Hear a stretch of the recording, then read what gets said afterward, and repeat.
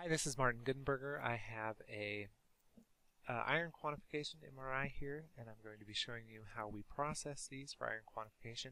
Obviously, first you will go through all of our routine sequences and read the MRI like normal, but then after that you will pull down these specialized sequences that we use for iron quantification.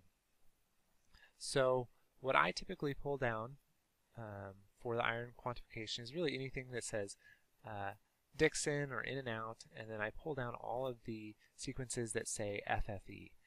I think you're really only supposed to need the FFE sequences, but I find that I have better luck getting full results if I just send all of the in and outs and Dixon sequences as well. Okay, so now I've pulled down all of the sequences that start with FFE, which there are 7 of them here. I've also pulled down the sequences that say anything about Dixon or in and out. At that point, then I will hold down Control and I'll click on all of the sequences to get ready to export them to a USB drive.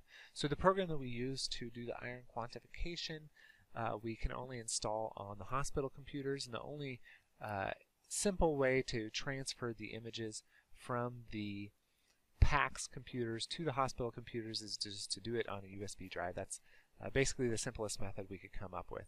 Okay, so what you'll do is after you have all of the sequences that you want to export selected, you'll either go along your top toolbar if that's where it is, or on your right-click menu to the disk export function. So I've added it to my right-click menu here. Here it is at the bottom, disk export, and then you will just export the selected series. You can export the whole study, but that just takes longer. So go to export selected series, and then the export dialog box will come up.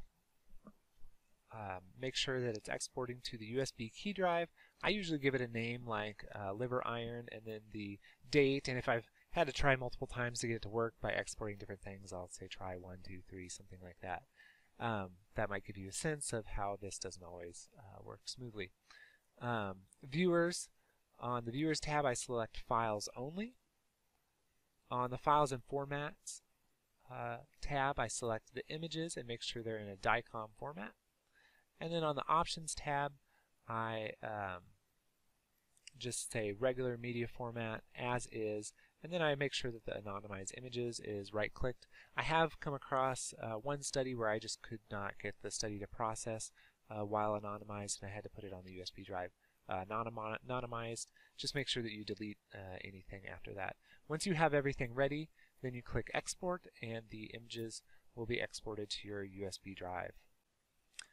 Okay, now on the hospital computer, we're going to start up the program called MR-Quant-IF. On some of the computers in the body room, it's just named MRI Iron Quantification or something like that. If you cannot find the program on the computers, you can always just Google MR-Quantif and you can download this program and install it.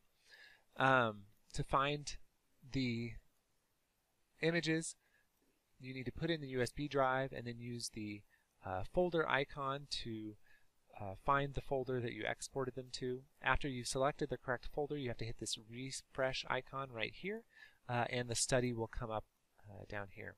Once you select the study, it will show you the options.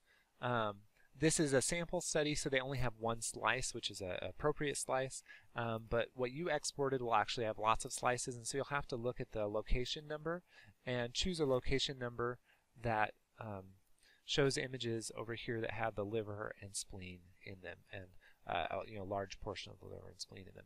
After you've selected the right image, if you choose over here all echoes at the same location in recognized series, it will auto-select from every series for you something at that location.